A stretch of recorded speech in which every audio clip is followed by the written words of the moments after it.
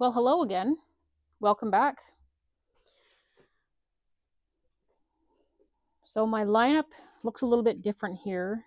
I've moved it around, prioritized it a little bit.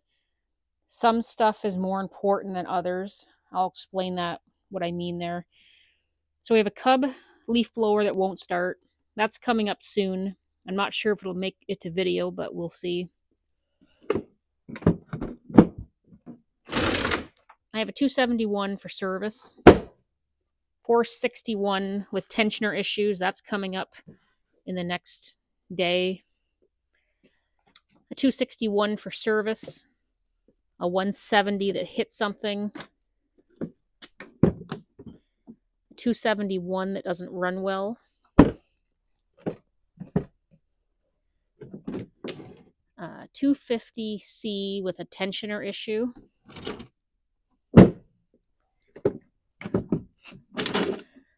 A 170 that hasn't ran in years. We've got a hedge trimmer with a broken pull start. I think that's why that's here. This is interesting. A Husky 262 XP. It was given to him for free. He knows nothing about it. He wants me to tell him all about it. And then I've got three more back here. You guys have seen these in my lineup. 036, an Echo, and an 028. These, there's absolutely no rush on. The people who own them are in no rush. They just want a video made. I will get to them, but some stuff is more important than others. So right now, grab something quick here. Let's go with the 261. It's just here for service, I'm told. That shouldn't take us too long. Oh, good morning. Welcome back to my workbench. It's early on a Wednesday morning here. You'll have to ignore what's going on behind me. This area in the past has been a place where we keep some used parts, some hardware, some of this, some of that. Kind of a mess. But I have kind of taken over this area as my filming workbench. And since it seems that you guys might stick around for a while, I'm going to clean this area up, make it a bit more tidy, make it more comfortable. I'll probably bring my coffee maker over closer to me. And my husband said maybe we'll set up a cot over here. I can grab the odd nap if I need one, maybe stick around longer at night, fix a few more chainsaws. We'll see what happens. So today on my workbench, we have this Stihl MS261. I sold this chainsaw brand new in March of 2019. This is the first time I've seen it since I sold it. So the customer dropped this off and said, service it and check out the bar and chain. So currently, this saw is hooked up to life support. He's got 3 cords going to him. In the past, we've talked about Mtronic chainsaws, and I've read you some data off of some of the saws. So when I hook a chainsaw up, this is what I'm doing, and this computer is reading off of this. So what the computer is telling me about this chainsaw is that it has successfully started 1,586 times, and this chainsaw has ran for 112 hours, 32 minutes, and 53 seconds. It doesn't tell me a whole lot more than that, other than it doesn't detect any issues with it. So we are going to service the saw today, check out the bar and chain. It looks like he sharpens his chain, but it looks like the rakers have never been touched. The recoil, the little fins are completely packed with dirt and sawdust and stuff. So we're going to clean this thing up really well, service it, and you guys can come along with me. Before we get started, I just want to ask if you enjoy my channel, if you find any value in it, or maybe you just find it entertaining, please click the subscribe button. It doesn't cost you anything, and it tells me that you like what you're seeing and that you want to see more. If you like this, I will keep doing it. Well, let's get started here. The first thing I want to show you is this recoil and just how plugged up this thing is.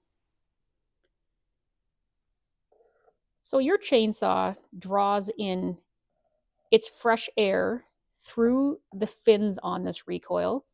Your flywheel's behind there turning and drawing fresh air in for cooling. This is especially bad on these modern high revving chainsaws. These saws need fresh air. So this is not good. When your recoil is packed like this, you combine this with maybe some poor fuel quality, throw in a dull chain, and you have yourself a recipe for having to buy yourself a brand new chainsaw. I can link the recipe down below for how to burn up your chainsaw in under 2 hours.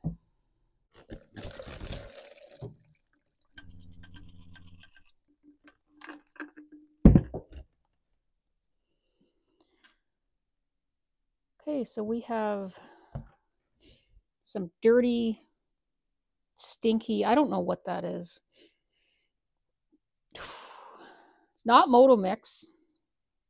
Maybe pump fuel. It's not mixed properly. Oh, the smell of that is... Okay, and lots of... I mean, there is dirt in that. We've seen worse. Have a look in the tank here. Now, all the dirt came out in the fuel. The tank is clean inside.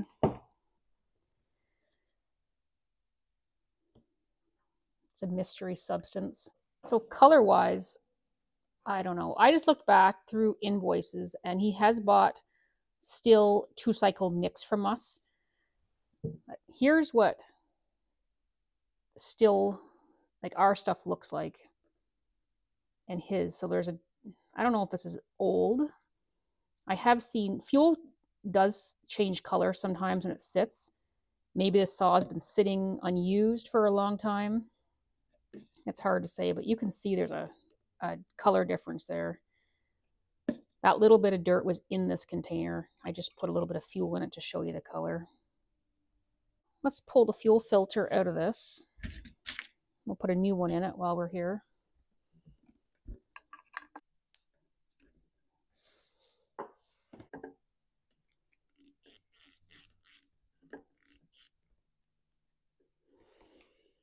Okay, so a clean tank, a new fuel filter, and we'll be putting fresh fuel in this.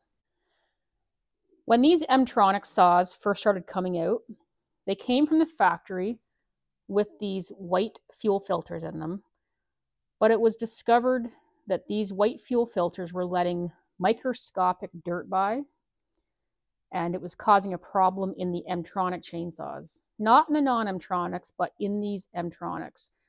So then they came out with this filter, this orange one, and now the Mtronic saws come with this in it. We just took an orange filter out of this. I have seen these filters. They get easily plugged up because they're so fine. It's a good idea to change these regularly, at least once a year. I would go to your Stihl dealer and get this. I would not buy aftermarket. Some things aftermarket are okay. This is not something that's okay. So these orange filters, there is the part number from Stihl. So if you have an Mtronic chainsaw at home and it still has this white filter in it, I would go grab yourself the new orange one or a couple of them so you have one on hand, and you want to keep these replaced and clean. So whether you have a non-Mtronic saw or an Mtronic saw at home, you can run this filter in it. Those big white filters I just showed you, I don't think they actually sell those anymore. Here's the filter I took out of the saw, and here's a brand new one. If I suck air through these, this one is actually harder to suck air through. This one sucks through easily. So this filter may have be blocked a bit. Put some fresh mix in this.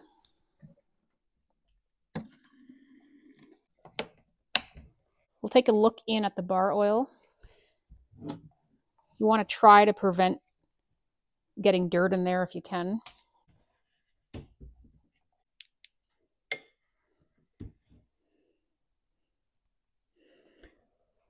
There's lots of oil in there, and it looks pretty clean. I can see right to the bottom of the tank.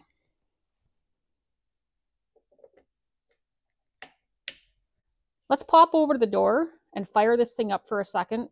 The customer didn't mention any running issues, but we've all done this enough times to know how this goes. So I want to hear it run, and then we will start cleaning this thing up and servicing it. I'm going to obviously be starting it on my fuel because I don't like the looks or the smell of his. Okay, I'll see you over at the door.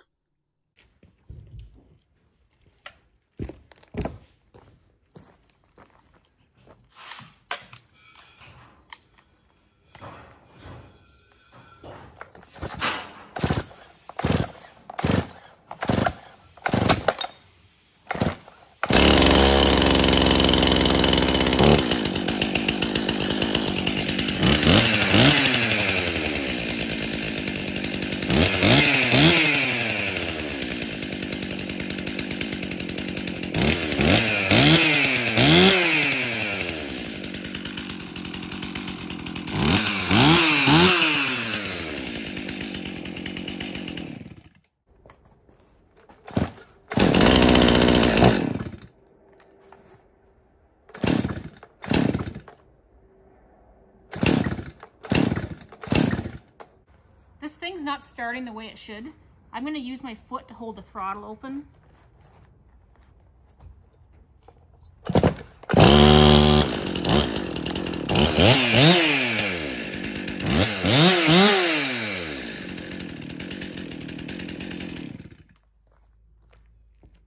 Okay, so you've seen this thing fire up for me, but then I had a hard time restarting it, and I had to use my foot to hold the throttle open to get it fired back up. So I came back in and I opened up the MDG results again to examine them a little bit closer.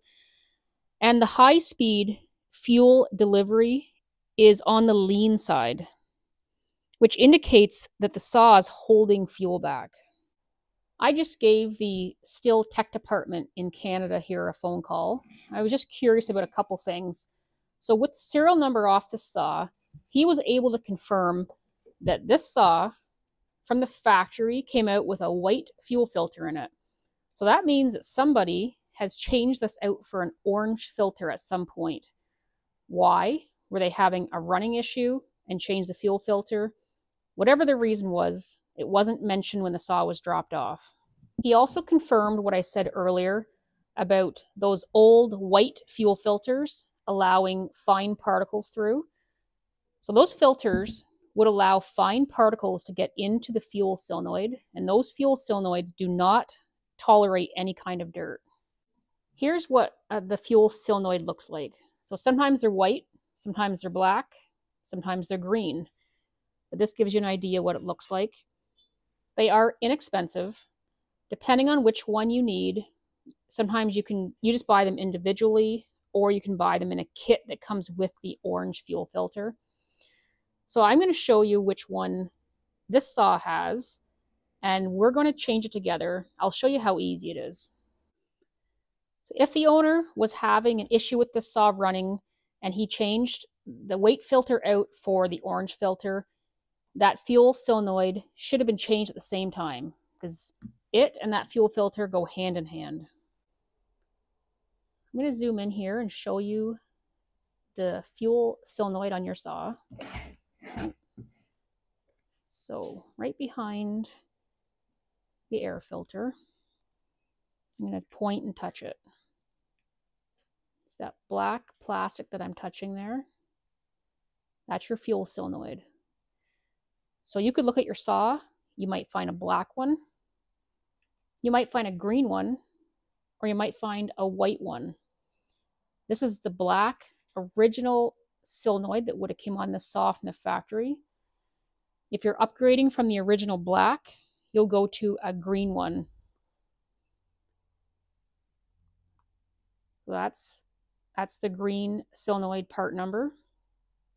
You can't buy this in a kit. You go buy your solenoid and you would get a new orange filter. These two should go hand in hand.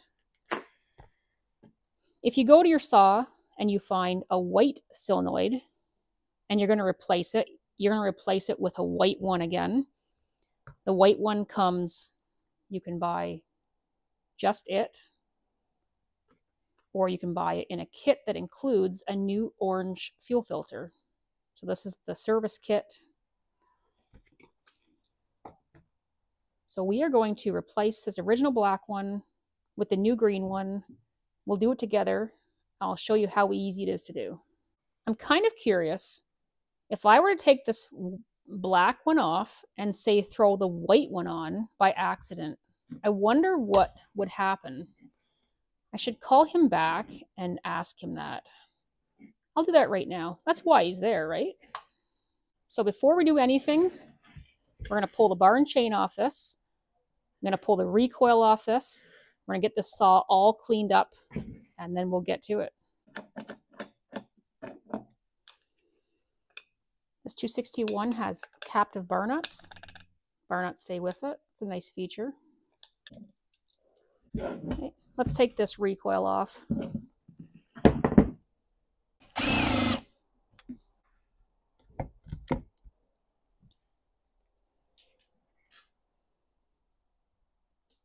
Yeah, that's really dirty.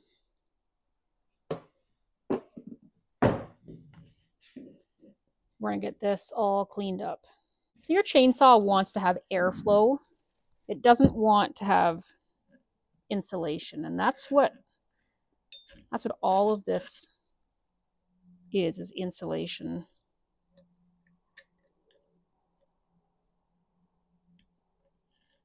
The sawdust and the bar oil just act like an insulator.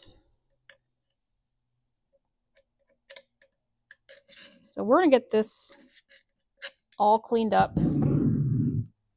We'll take this apart, get this all cleaned up. That's be really interfering with airflow. So this inside piece of this recoil comes out to make it easier to clean. That's a mess. I'm going to take all of this over to the door. I'm going to spray it down with a degreaser and get this cleaned up, and I'll be back. Okay, I'm back here with all my cleaned up bits and pieces. Sometimes it takes longer to clean these saws up than it does to actually fix a saw, especially when the saws are never clean. They come in caked like this one was. This was a huge mess. We're going to pull this air filter off, pull that spark plug out. He's getting a new air filter. That's his request. He'll get his old one back. And we're going to pull this spark plug out.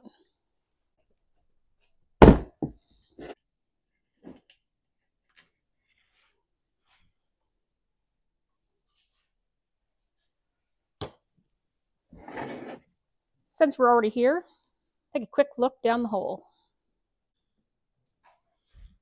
So there's a carbon buildup on top of the piston.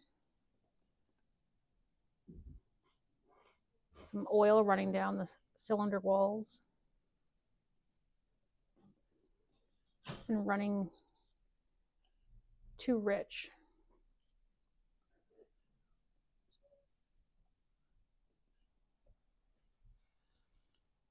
Put a new spark plug in it, BPMR7A NGK, gapped properly.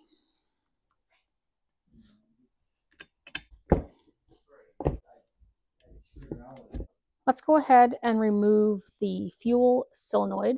So we've got a few steps here to get this out. Step one, you see that screw at the end of my pointer? We got to remove that. And then we're going to unplug here, and then we'll pull this out.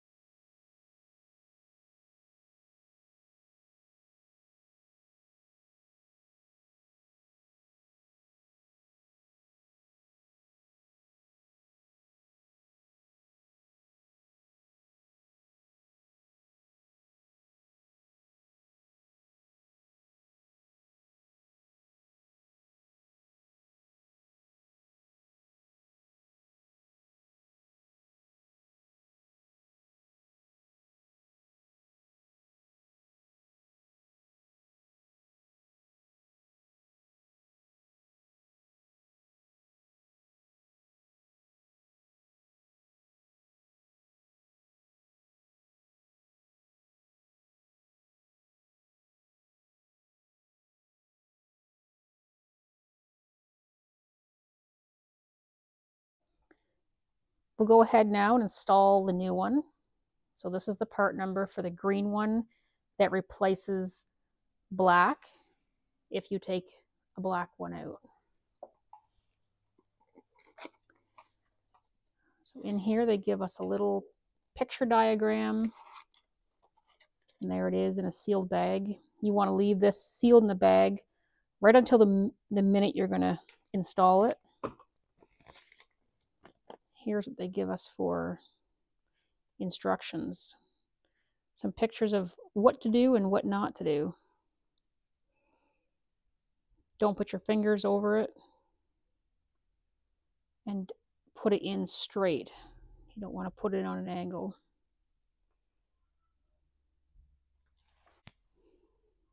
So what you don't want to be touching, you don't want to be putting your fingers.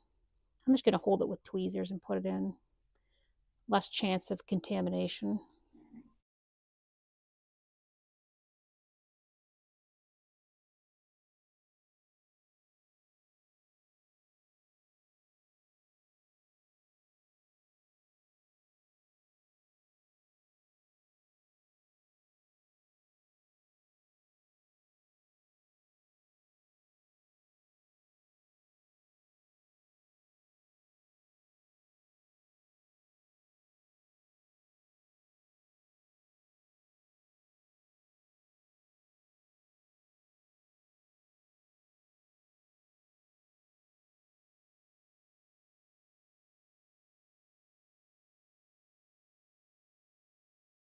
Okay, so that screw is back in.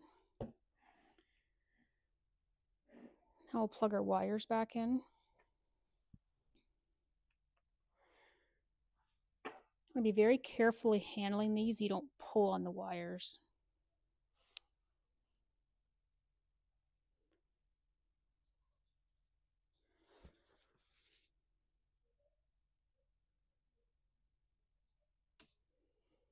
Okay, so that one's back.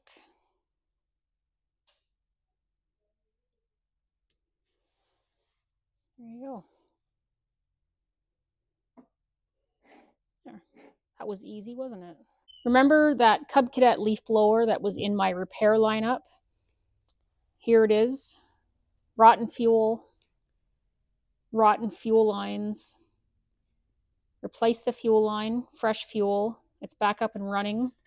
It's leaving. There will not be a video on that one, but there's your update. We are on the home stretch here. We're going to put a new air filter on this. We'll put the recoil back on.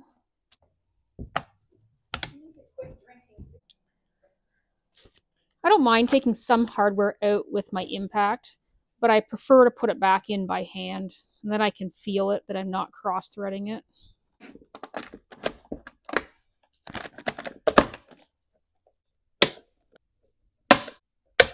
Let's go ahead and take this all off. We're going to grease the clutch bearing, and we're going to replace this rim sprocket.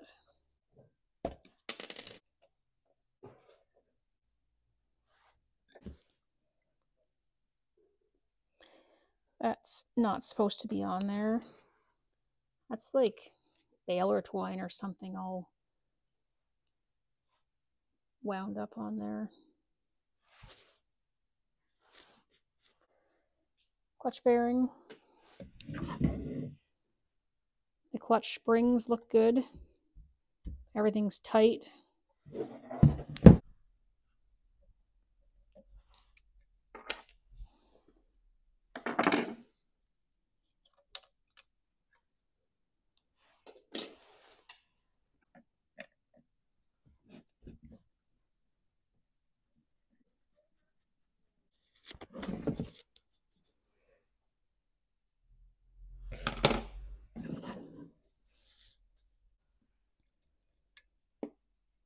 I'll get this all cleaned out as well.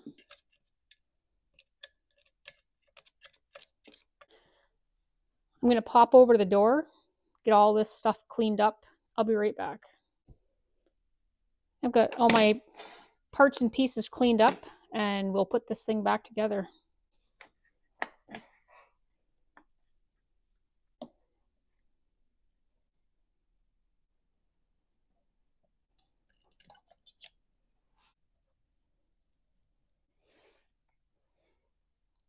Bearing's been greased.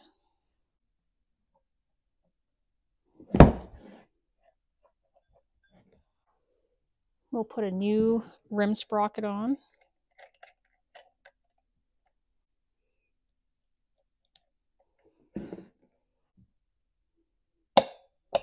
Okay, let's finish up here and we will pull the spark arrestor out and have a look at it. Pull this out, have a peek at it, and that spark arrestor is clean. Okay, the owner of the saw has called in and asked for a new 16-inch bar and chain to be installed, and he'll take his old bar and chain back as spares for when he's trenching. So he's going to get this bar and this chain to match. 325, 50 gauge, 67 drive link. So we'll go ahead and install these.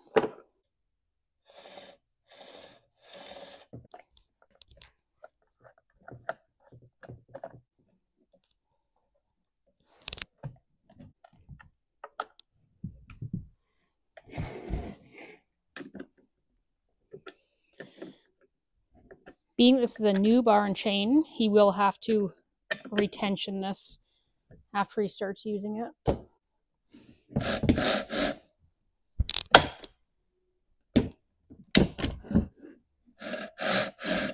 We have done a full service of this 261. We have replaced the fuel solenoid. We're going to take this thing outside, fire it up, make sure everything is good. I'll see you outside the door.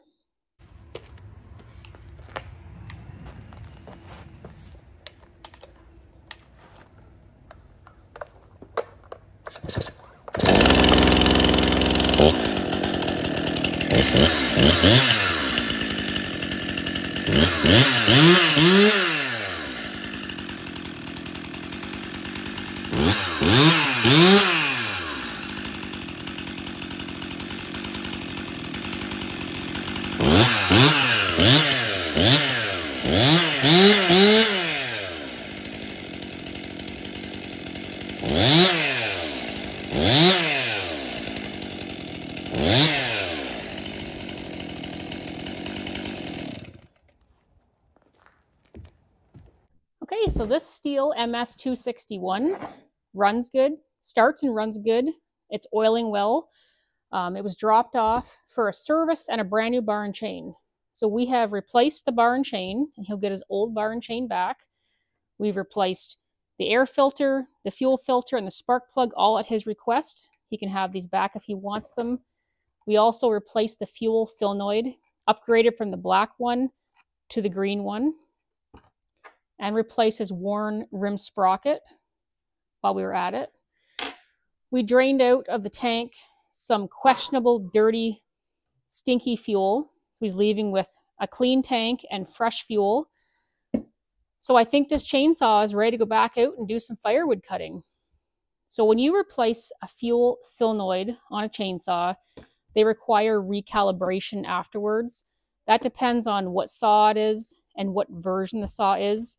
We can discuss this more in another video. So this saw has been recalibrated and is ready to go.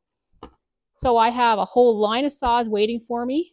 I'm going to go make a great big cup of coffee and get back to it. Thank you so much for watching.